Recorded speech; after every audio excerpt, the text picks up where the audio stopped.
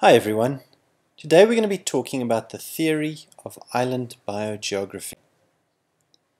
The world's oceanic islands differ remarkably in terms of species richness. As an example, let's think about vascular plant species. The island of Madagascar has more than 12,000 species. St. Helena, on the other side of Africa, hosts around 420 species. And Marion Island to the south of Africa has less than 40 species of vascular plants. Obviously, some of this variation reflects differences in climate and evolutionary history, but we see the same type of variation in species richness, even in small areas. We can look, for example, at the 16 islands offshore of South Africa's west coast. You can see them numbered there. And we can see that the plant species richness, shown here in red, varies between 0 and around about 200 vascular plant species on these islands. So again, even within a small area, there's lots of variation across these islands in terms of the number of species they host. This variation in species richness between oceanic islands is also seen in other taxa, in other words, other groups of species. For example, this image shows the richness of mammal species across several islands in Southeast Asia. Note how the number of mammal species ranges between 6 and nearly 130 across just some of these islands. So what then drives this variation?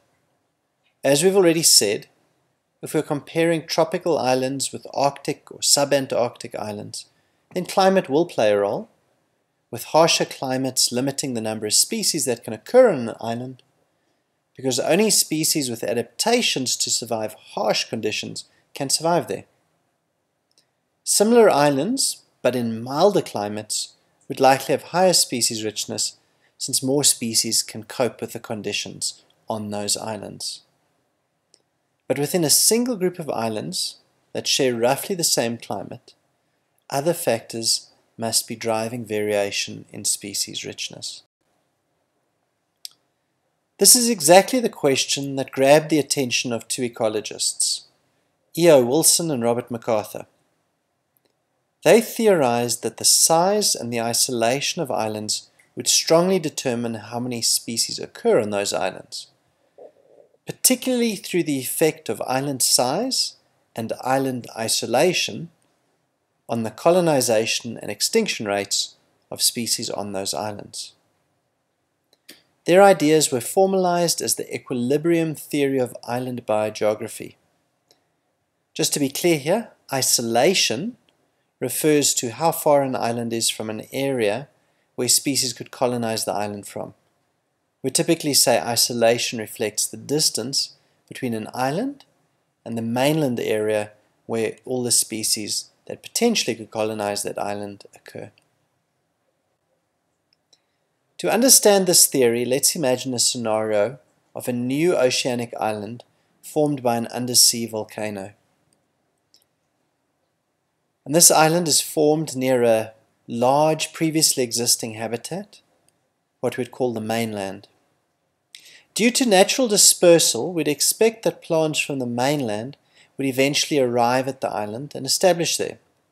For example, we'd have species of mangrove trees and palms that occur along the southern African coast, dispersing to the new island on ocean currents. And then, through time, we'd expect to see more and more species arriving at the island, until we have an island with a roughly stable number of species occurring on it. Okay, let's go a little deeper into this now, thinking specifically about colonization and extinction rates, and how they will change through time. In other words, how will colonization and extinction rates differ between islands soon after the island was formed, compared to many years later when lots of species already occur on it? So, on this graph, we've got the rate of colonization shown in blue, and that's plotted against species richness. So we would expect that species from the mainland would gradually colonize the new island, with this colonization rate declining as more and more species colonize the island. Now this would occur simply because there are then less species on the mainland that haven't yet colonized the island as we get more and more of those mainland species colonizing the island. So for example, at the beginning, every species that arrives at the island is a new species for the island. However, later on, when many species are already on the island, when an organism then arrives at the island, the chances are high that other members of its species are already there, and therefore colonization rate decreases as species richness increases. In other words, we can imagine a new island. When there are no species on the island will experience a high colonization rate, since any species that successfully disperse to the island will represent a successful colonization event. However, as more and more species colonize the island, the colonization rate has to drop, representing that some individuals that disperse to the island are members of species that have already colonized it.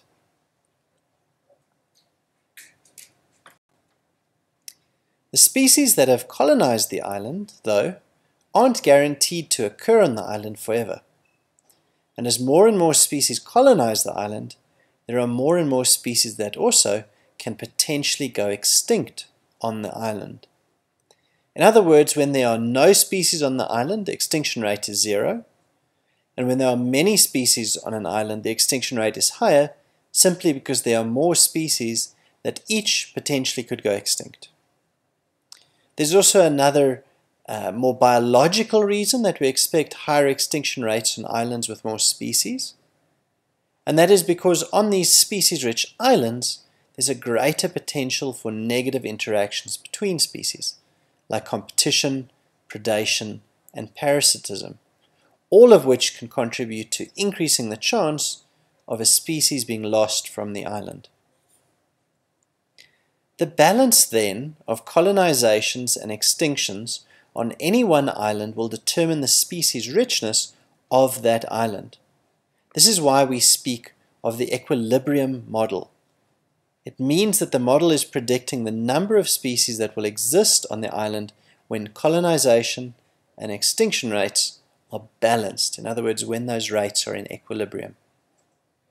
We see this on the graph as the point where the two curves intersect.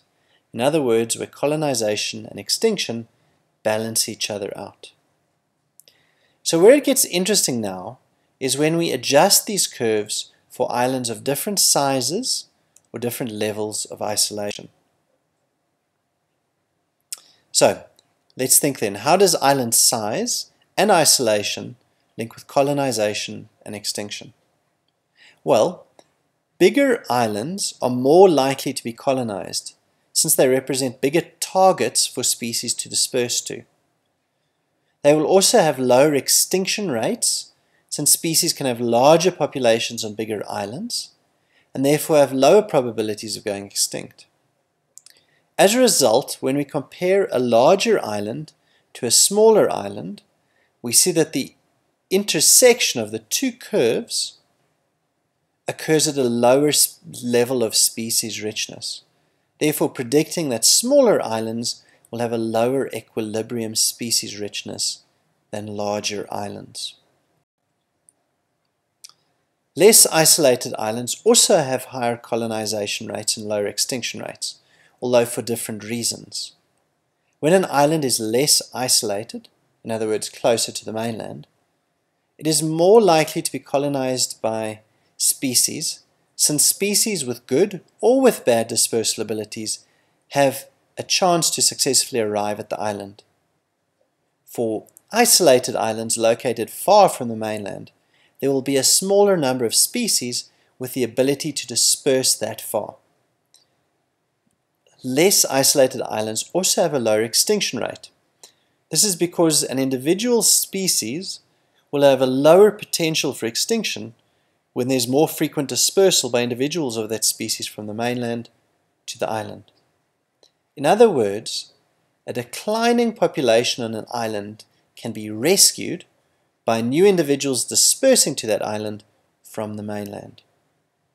Therefore, when we compare a more isolated island to a less isolated island, we see that the intersection of the colonization and the extinction curves occurs at higher species richness values. Therefore, island biogeography predicts the highest species richness on large islands close to the mainland. In other words, large islands that are not very isolated. In contrast, the lowest species richness would be expected on small and isolated islands. It's important to note, however, the theory only predicts the number of species on an island, not their identity. This is because it expects species composition to change through time. In other words, the theory predicts that through time there will be continuous extinctions and colonizations. So the species on an island would potentially change from time to time. But the balance of colonization and extinctions is expected to remain roughly the same, in other words, in equilibrium. And as a result, species richness will be roughly similar. The changes in species composition that occur through time is what we call turnover. And it's important because it suggests that in a natural system, we expect to see change. In other words, even in a relatively short time period, there can be changes in which species occur on an island. So all of this sounds like a nice idea, but do our observations in the real world support it? In short, yes. There have been excellent studies that have tested the ideas of island biogeography, with many providing support for the predictions of the theory. For example, in a very bold experiment, Dan Simberloff, who was a student of E.O. Wilson, who of course was one of the two ecologists who developed this idea initially, he looked at the invertebrates living on small mangrove islands, just like this one in the image here. After documenting the fauna of each of 6 of these small mangrove islands off the coast of Florida, he wrapped them up in big plastic sheets and fumigated them, killing entirely all the insects and other invertebrates on the tiny islands. He then monitored the animal species colonizing the islands for a year and found that islands were colonized by roughly the same number of species after 1 year as that had occurred on the islands before they were fumigated. Therefore, the species richness on the islands returned to roughly the same equilibrium richness as the islands were recolonized after fumigation. He also found turnover, again in line with the predictions of the island biogeography theory, with changes in species composition occurring through time. You can see this in this extract from his results. Now, in this table, each row represents a different species, and each column represents a different time at which he recorded the species on this specific island.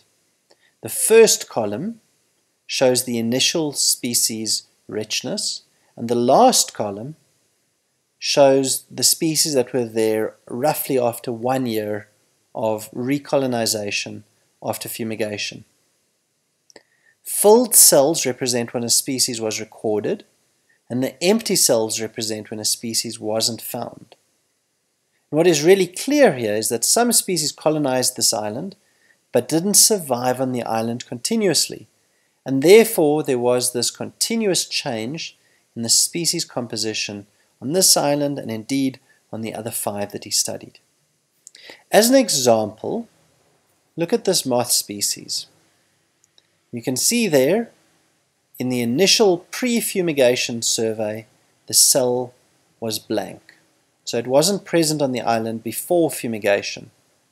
What you though do see is immediately after fumigation it colonized the island and it stayed present on the island for the whole year after fumigation. We can see a different pattern for this parasitic wasp.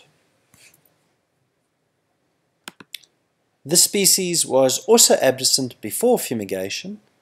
Then it dispersed to the island. You can see there are a few cells that are filled, but it did not persist on the island. In fact, twice it seems to have colonized and twice it seems to have gone extinct. Finally, this ant species occurred on the island before fumigation, colonized the island after 2 months, and then didn't go extinct on the island for the rest of the year. So this then nicely illustrates island biogeography theory's prediction that island communities should be dynamic, with species colonizations and extinctions occurring the whole time. Another classic test of island biogeography theory was conducted by Jared Diamond. He surveyed the bird communities of the small islands offshore of California and found that, compared to an earlier survey conducted 51 years previously, the number of species had only changed slightly on these different islands. In other words, he showed that those numbers of species were in equilibrium on those islands. However, he also showed that the composition of the communities was remarkably different between the first initial survey and his repeat survey 51 years later. There was turnover ranging from 17 to 62%. In other words, colonization and extinction events had altered which species occur on those islands, with some big changes in species composition. Okay, but what about the influence of island size and isolation? Here we also have good evidence from multiple studies that support the theory of island biogeography.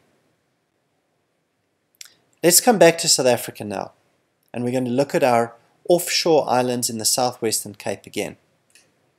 Here we can see the same pattern of species richness increasing with size for 6 different groups of species, 6 different taxa. I've plotted these results for 3 taxa. In each of these 3 graphs, on the x-axis you can see we have island area, and on the y-axis we have species richness. You can see, starting from left, going to the right, a positive relationship between island size and the richness of vascular plants, the same positive relationship with birds, and the same positive relationship between island size and the richness of insect species. We can also look at islands globally. Holger Kreft and colleagues recently examined the plant richness on 488 islands globally. In this image here you can see how much variation in species richness there is between these islands. The sizes of the circles here indicate roughly how many species occur on an island, with larger circles showing there are more species on an island. They analyzed the data in a number of ways and found that area was the best predictor of plant species richness on these islands, followed in second place closely by island isolation. You can see this in the 2 graphs, where on the left species richness is on the y-axis, and in this first graph we see a positive relationship between area and richness as predicted by the island biogeography theory. In the graph on the right hand side we see a negative relationship between distance and species richness. Here distance is their measure of isolation. In other words, the greater the distance of the island from the mainland, the greater its isolation. In both graphs you see there are 4 different lines. The green, red and blue lines represent different types of islands, but here it's worth just focusing on the dashed black line, because this represents the overall pattern across all of these islands. So at a global scale we see strong support for the predictions of the island biogeography theory. Let's look at just 2 examples here again.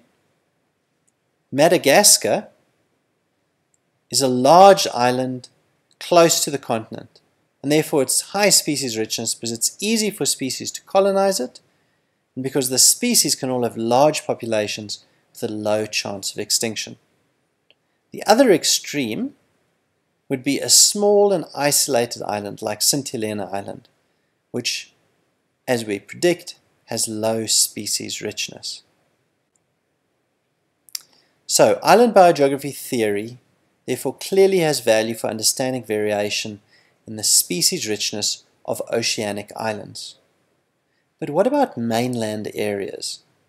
Well, a key point that emerges is that island biogeography theory can be applied to any habitat that acts like an island. In other words, any patch of habitat separated from other similar habitat by a different ecosystem that's distinct can be considered a habitat island. So the ideas of island biogeography can be useful for patchy environments like, for example, caves, which are separated from other caves by areas that are very different habitats. The same is true for alpine areas. In other words, the high altitude areas on mountains, because the tops of mountains are separated from each other by much warmer and therefore different lowland areas.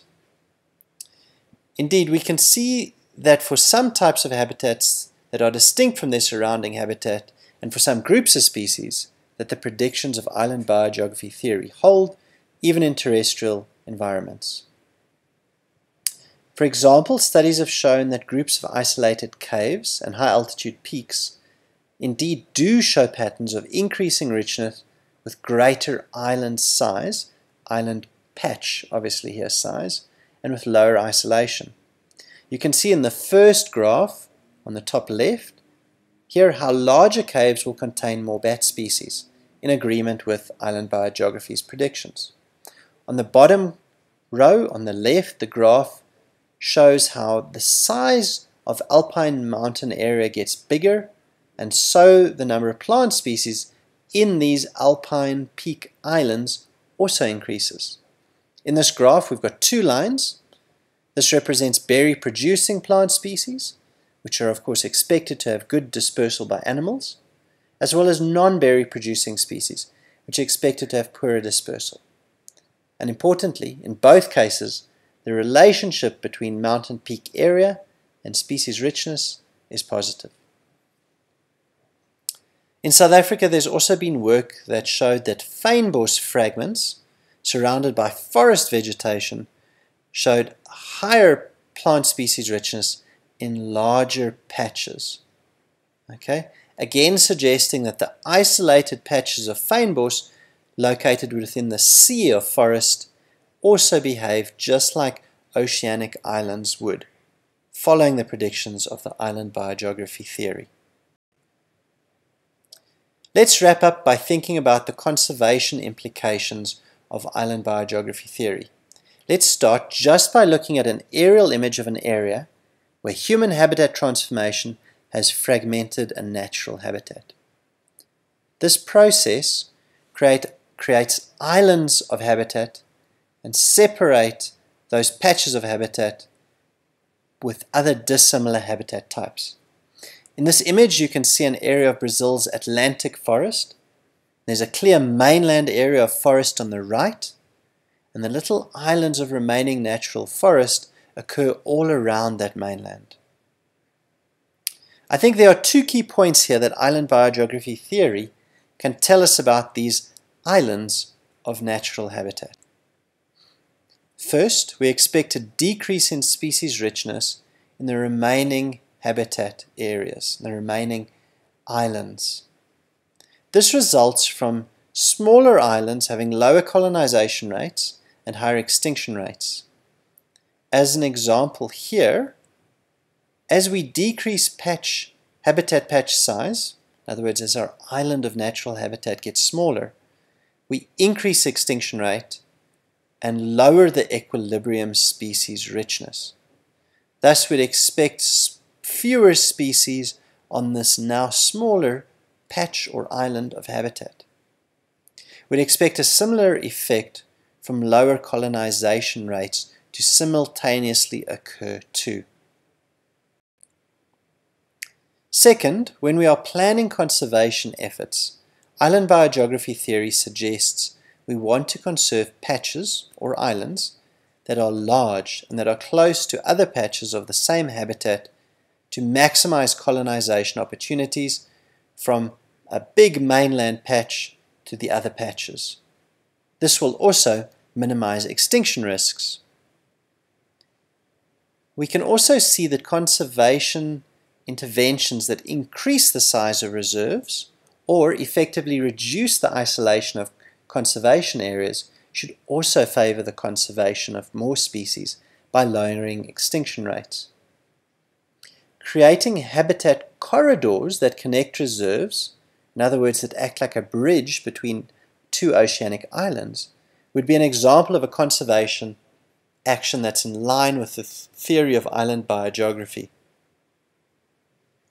The idea that conserving large patches of habitat has been particularly influential, and there's been a lot of debate about whether we should follow the logic of the island biogeography theory and focus on conserving large areas of intact habitat, or whether we should invest in conserving smaller but potentially more unique islands of habitat.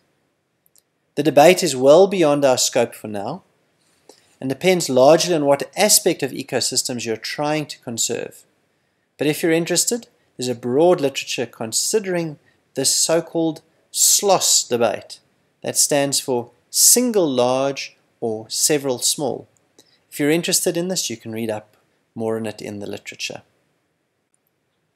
Okay, I hope you've learned something here today, and I look forward to hearing your thoughts and questions on this topic.